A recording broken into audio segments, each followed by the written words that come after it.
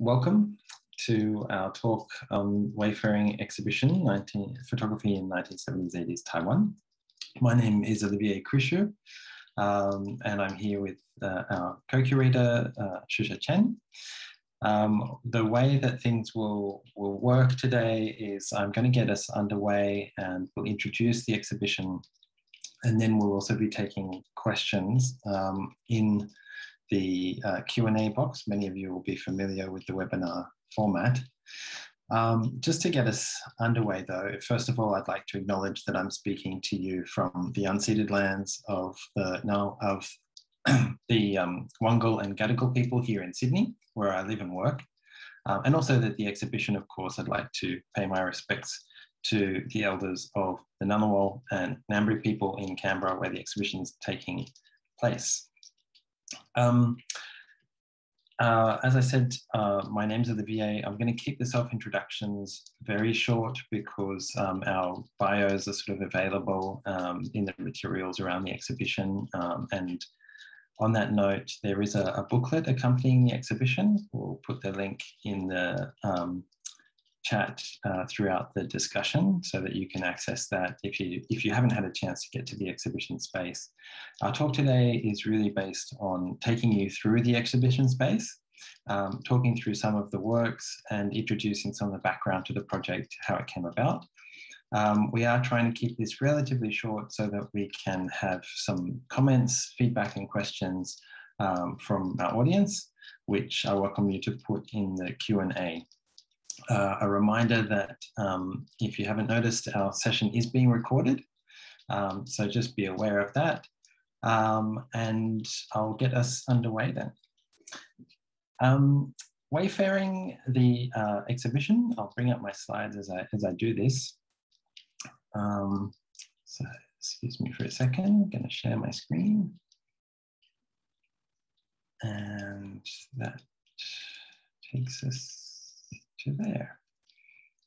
Okay, so Wayfaring explores photography in Taiwan during the 1970s and 80s, and it features 35 works by 12 photographers, drawn mostly from the National Taiwan Museum of Fine Arts collection, which is in Taichung.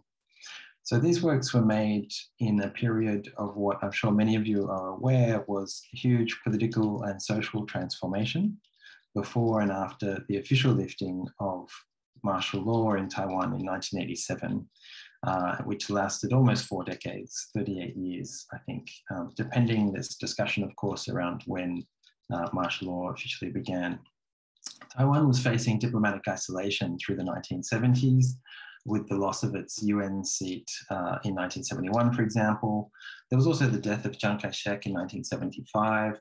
And throughout the 1970s, there was a shifting of diplomatic recognition to the People's Republic of China, including by Australia, of course. But there was already a complexity to Taiwan society due to its Japanese colonial past, tensions between so-called mainlanders or Waishenren and Taiwanese communities, as well as the political repression and the impacts of that repression, often on the local Taiwanese communities throughout the martial law period. So in addition to this, there's also importantly, I think, the social and environmental costs of economic growth. So Taiwan had, of course, become one of the 4 little dragon economies of the 1970s and 80s. And this was taking its toll on ordinary Taiwanese as well, many of whom were not necessarily beneficiaries of this top-down growth. And people were demanding not simply a democratic change, but also recognition, I think more particularly, of individual and collective identities, rights, and rights to their own histories. And you'll see that in some of the work in the exhibition.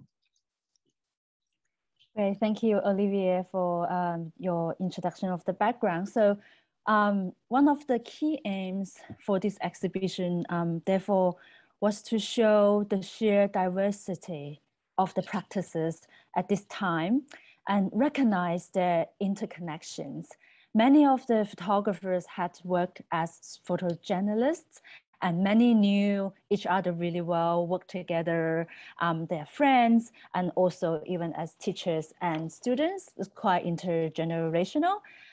The title Wayfaring is inspired by the term 找路, meaning find a path or a road, a phrase often used by seminal photographer Zhang Peili to refer to the photo practice at the time. Wayfaring points to both an introspective searching as well as actual journeys the artists, these photographers undertook to their hometowns or to rural areas, exploring the increasingly diverse idea of place and people, finding voice in Taiwan in this particular period.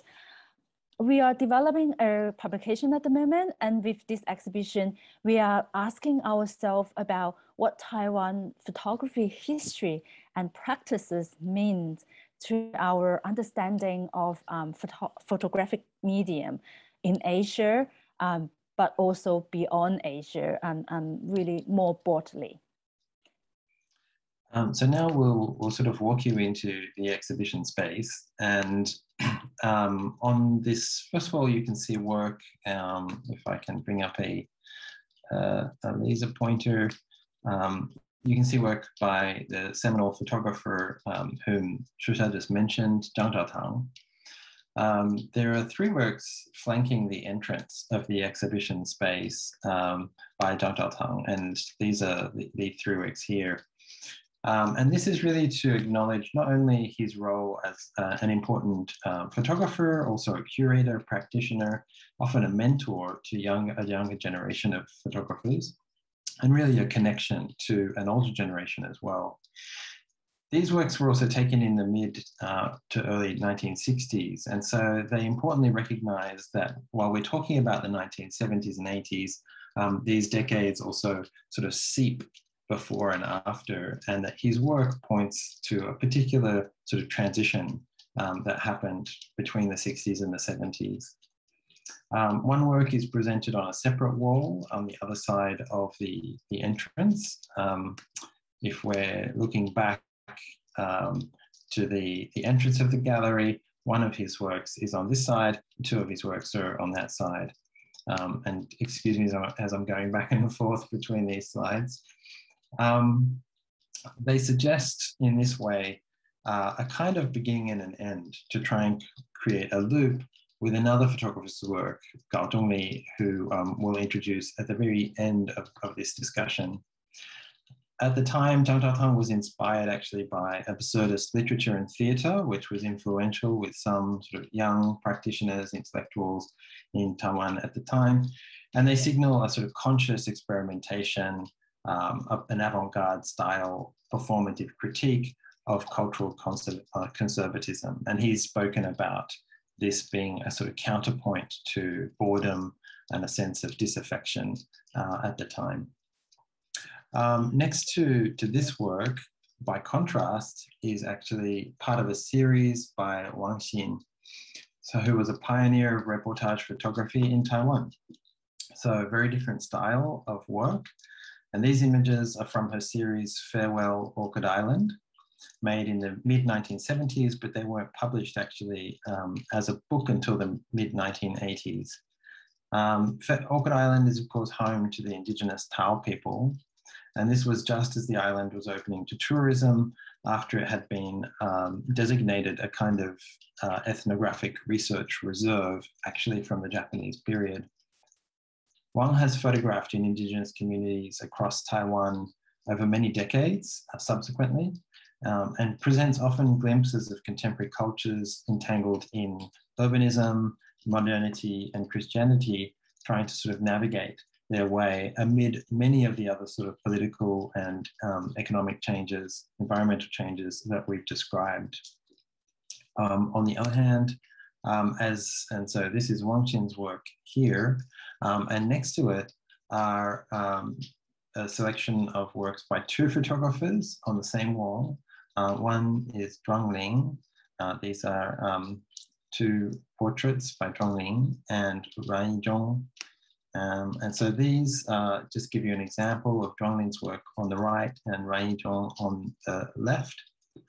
And these are included, so in Zhuangling's portrait, for example, here is one of Chen Da, an itinerant musician, and he also has a portrait of the self-taught painter Hong Dong, who are both important symbols really of a kind of folk arts movement at that time. And they suggest how classic portraiture and documentary photography could reflect, nevertheless, the sort of nativist politics of the era. And you see that in the Man and Land series by Ran Yizhong, which really visited rural villages and depicted life in villages in places that were not part of the kind of urban boom of Taiwan, that were very much about land. Moving into the exhibition. Just introduce the next couple of walls.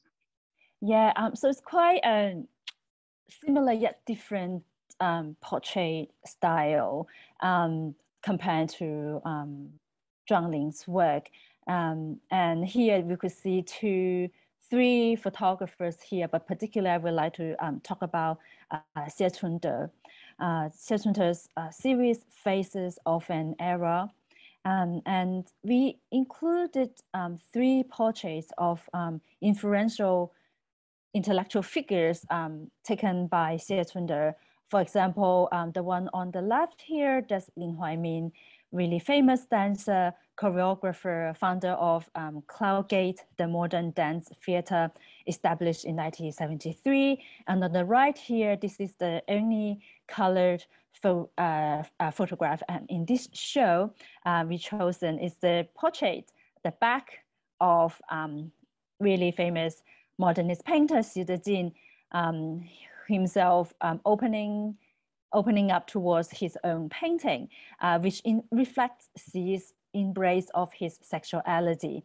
As some of us might know that he came out as gay to his friends quite early on. Indeed, gender identity was an important aspect of the soul searching in this period, particularly towards the end of the Martial law. Next to these, so just to give you your bearings, so alongside these works by Xie Chunde, I'm going to talk about these very different portraits by Zhen Yongbing. So in these works, by contrast, whereas Xie Chunde is really sort of mapping an intellectual landscape and a sort of avant-garde intellectual landscape at the time, Zhen Yongbing instead is focusing his camera on the homeless and lower classes living in an urban slum area of Taipei. So Jen, who had actually studied in Japan, used medium format, this square format, which is a larger negative, for those unfamiliar, larger than a 35mm, because he believed that this amount of detail and the particular dynamics of taking medium format photography gave a more personal engagement with the subject. And you can see that in the nature of his relationship to the sitters, which is very intimate and familiar.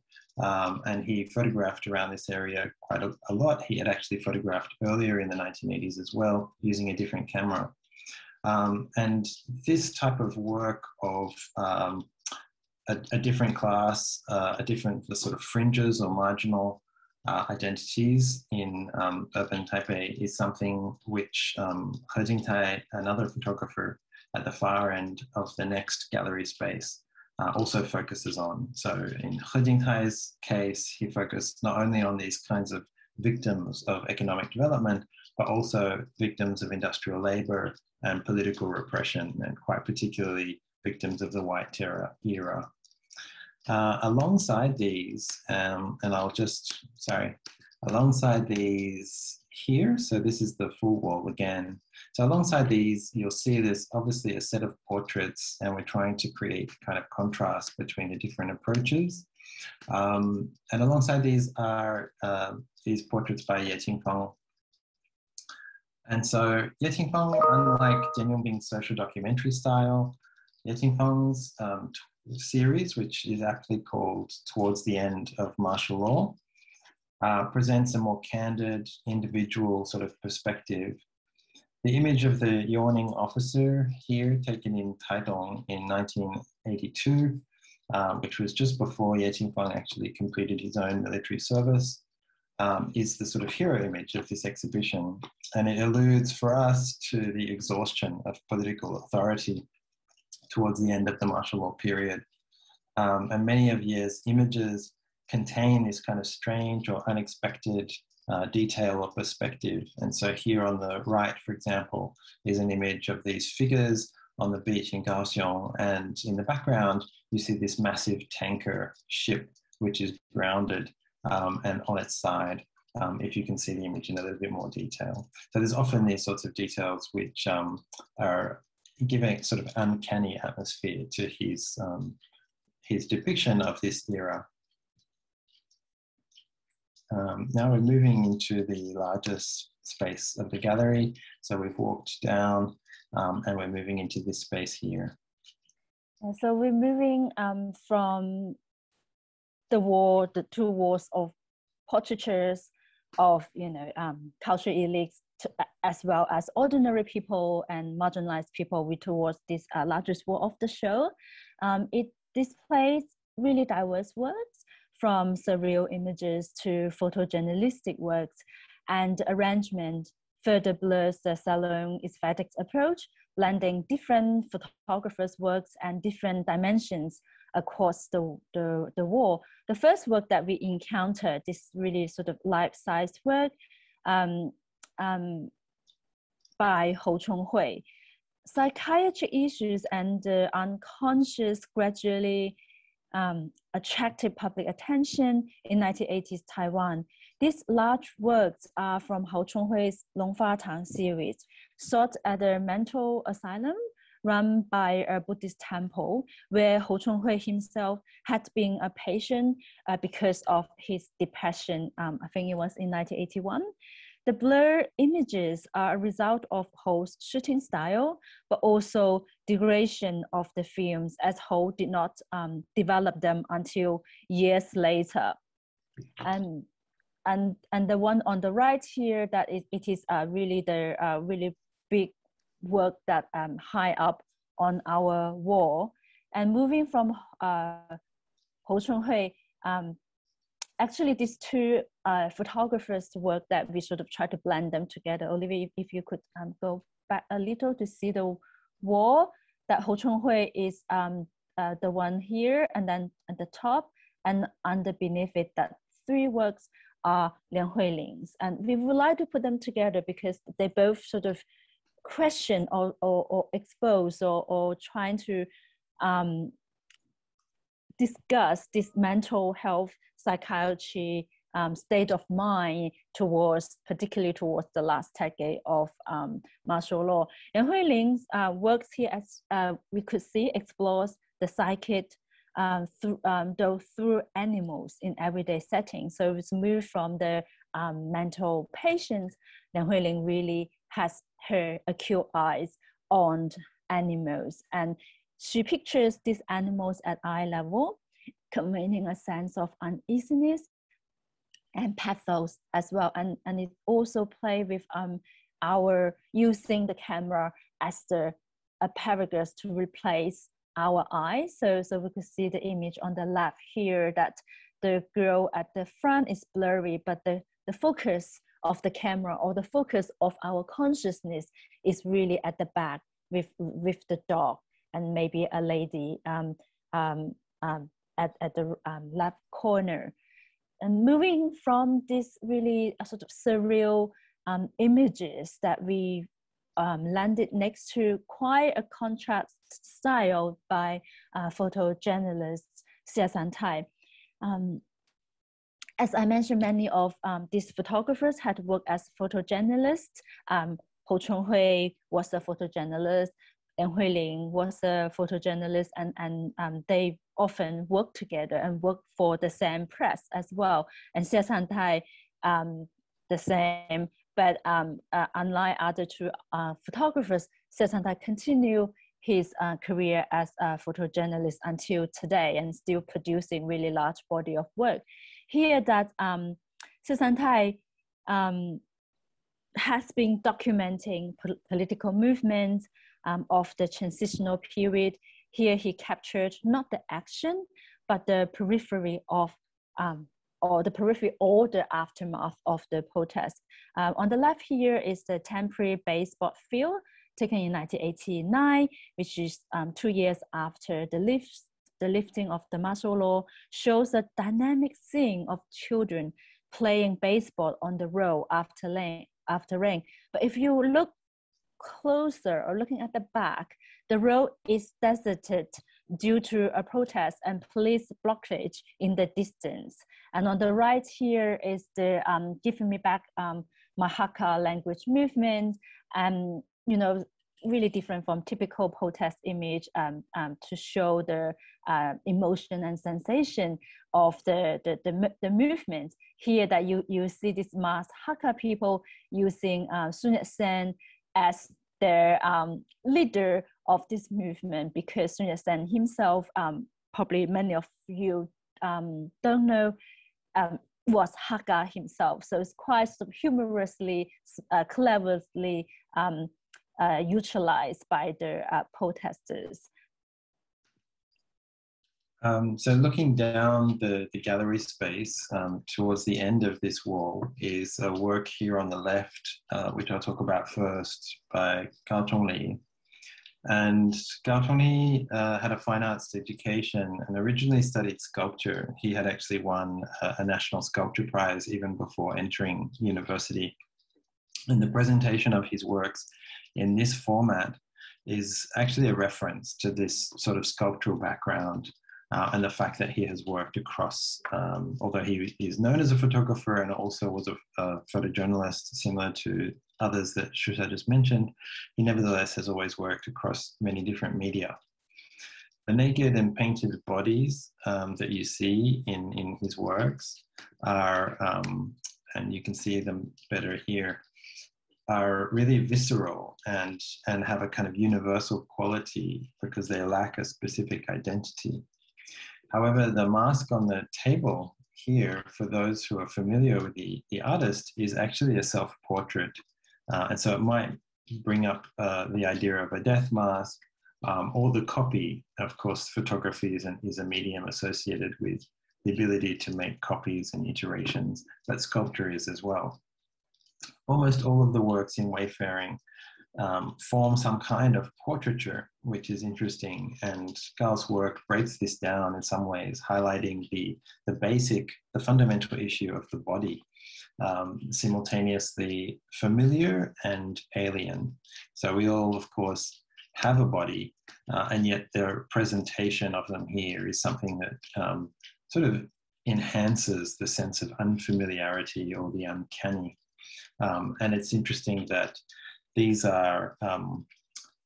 connect to the beginning of the exhibition, as I'll mention in a second. But alongside Gao's work is another set of portraits, which I mentioned a little bit earlier, He Jingtai. This photographer is another photographer who really focused on marginalized communities and figures. And in this particular work on the right, for example, he's made a portrait of Mr. Xu Wanggu, and all of the sitters, although they may be homeless or they may be sort of working class, or in this case, for example, maimed, he names them quite specifically as a kind of recognition. And so in this work, this portrait of Mr. Xu, he's pictured straight on. He's standing very tall, of course, and we don't immediately notice perhaps that he's maimed.